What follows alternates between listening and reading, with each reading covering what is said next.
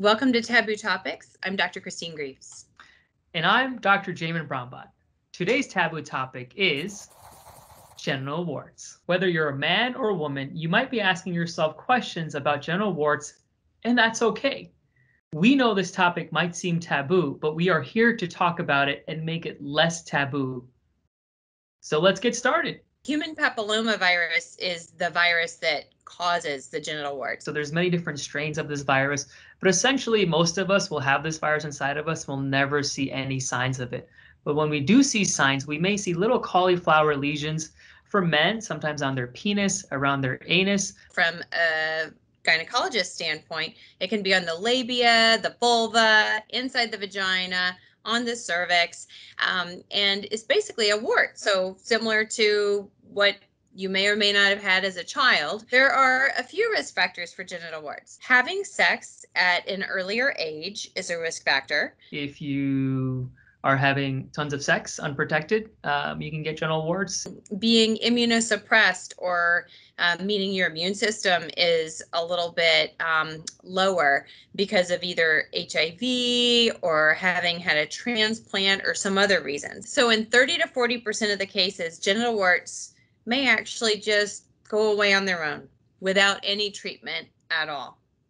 But that leads me to saying the majority, more than at least 60% of the time, they don't go away on their own. So that's when you may need some assistance. What guys need to realize is they don't have to self-treat this or just live in misery knowing that they have a little spot on their genitals.